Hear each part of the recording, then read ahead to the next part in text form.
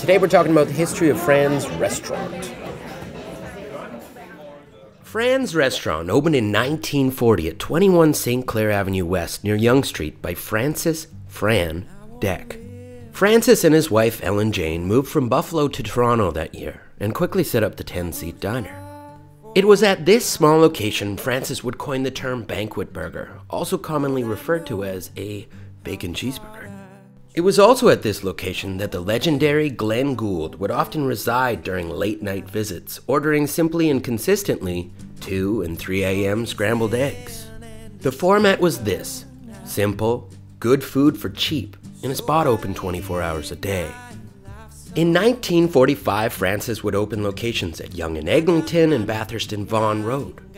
In 1950, the College and Yonge location would open its doors. In the years following, attempts were made in Hamilton, Barrie, and elsewhere, to brief success.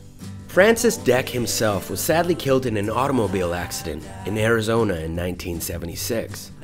Ownership since has transitioned, and efforts have recently been made to modernize the chain in downtown Toronto. The long-standing Yonge and College location played a pivotal role in the hunger of many Toronto Maple Leafs fans, with its proximity to the Gardens. Sadly, with the closure of the Gardens, blue foot traffic would halt. But the location itself still stands, still feeds, and still makes a mean milkshake. I won't live until